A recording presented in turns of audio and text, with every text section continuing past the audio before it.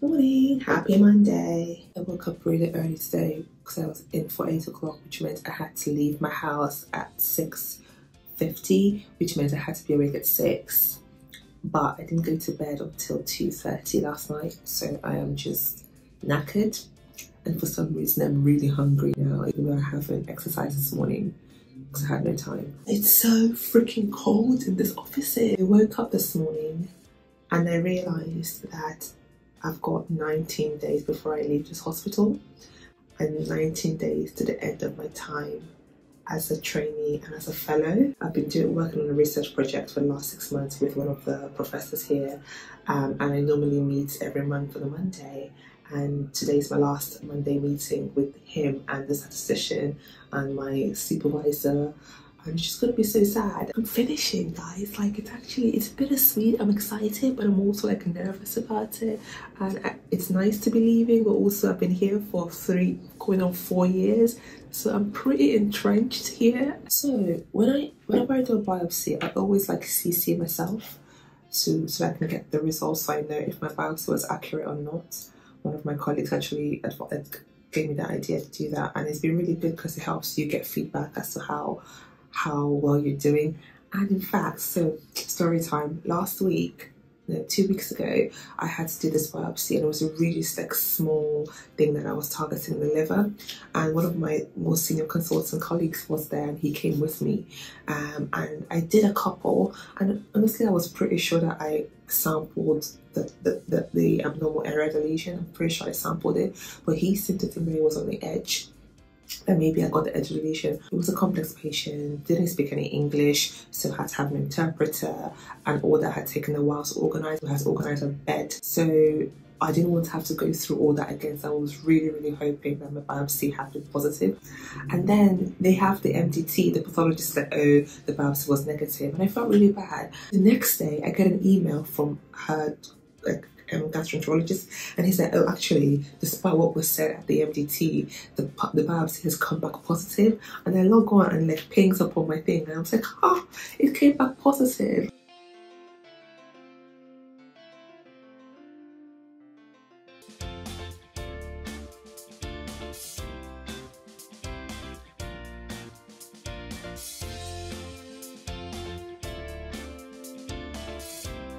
MDT's finished, so we're going to go get some coffee before the next list. My stomach has been growling all morning, so I think it's about time. This is what I'm hauling around with me today. It's a bag full of all sorts of things. Very heavy today because I'm carrying my laptop and chargers and things for my meeting. This is what gives me shoulder pain. Okay, so this is our office, right? And this entire space used to be empty, and then week on week, they've just been piling these boxes and, I don't know, spare goods here. And look at all these boxes, and the contents are so random. So there's things that you'd expect, like gloves and like, you know, wipes and masks. But then there's also random stuff, like dividers on the side. Random chairs, different kinds of chairs, like, you know, we're going to run out of chairs in the next pandemic. A random fan. Okay, sure.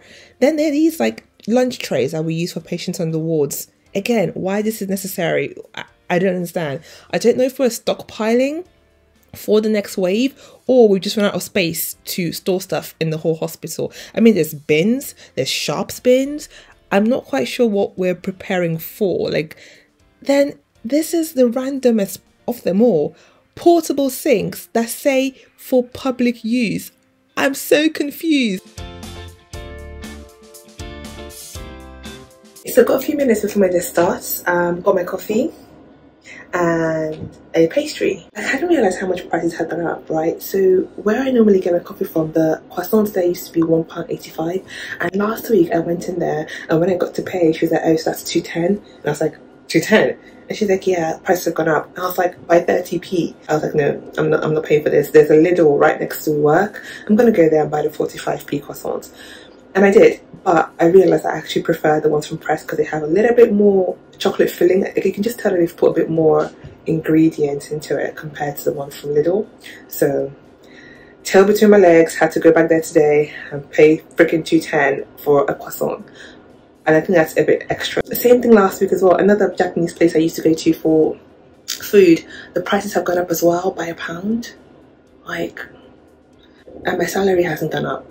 Morning list is over. It went pretty well. I'm just really glad of how I've progressed, I think, in doing small bowel ultrasound, because last year there was a time when, like, even a year out into my training, I just thought like I just was never going to get this, because it's actually a tricky skill to learn, and I just thought it was magic. I'm like, this is just magic. I don't know how they're seeing this terminal eyelids. I don't know how they're seeing these appendices. It's just not possible.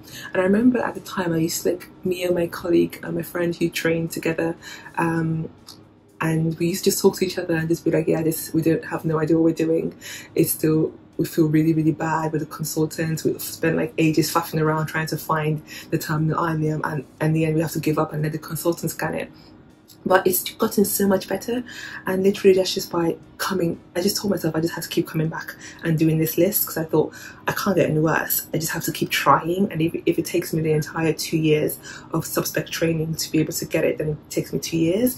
So I've just been trying to come to this list as often as possible. I do at least one list a week, sometimes even 2, ultrasound small bowel list, and gradually, slowly but surely, it's gotten better.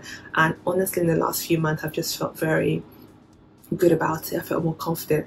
Like, I'm able to just put a probe on it and just be like, yeah, that's what, you know, that's a problem, that's abnormality, that's my diagnosis, and it's just so, it's so nice.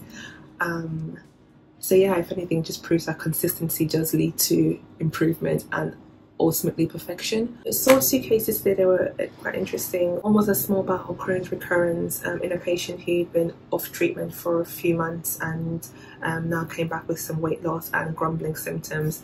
And yeah, you can see that there was inflammation in the terminal ileum, a lot of increased blood flow, thickened edematous and stuff. And then there's another patient who also, this is one of my fears about childbirth, is like, clearly she's had a previous obstetric injury and she's damaged the sphincter, one of the muscles that controls the, you know, sphincters in the back passage, and yeah, she's damaged one of them and it's quite thin in the front of it, and now years down the line she's now got some difficulties like controlling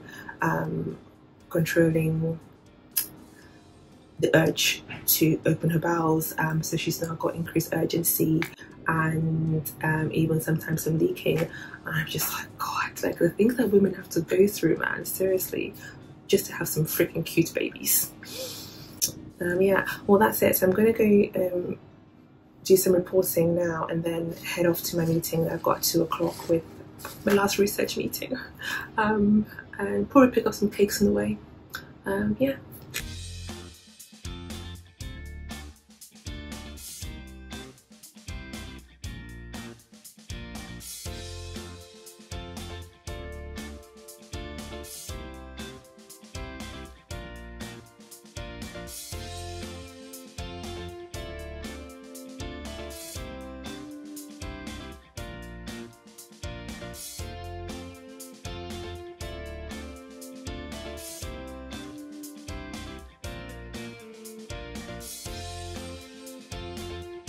I'm just waiting for the professor to come and let me in.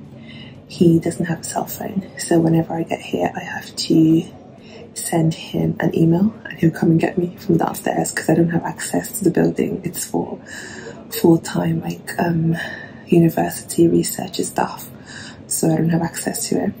But he refuses to get a cell phone, so I can't text him, I can't call him. And there have been times when I've just been sat here emailing, being like, hi Prof, I'm here, come let me in, and he hasn't read my email, because he reads the email every second of the day, right? That's what text messages are for on a mobile phone. Hilarious.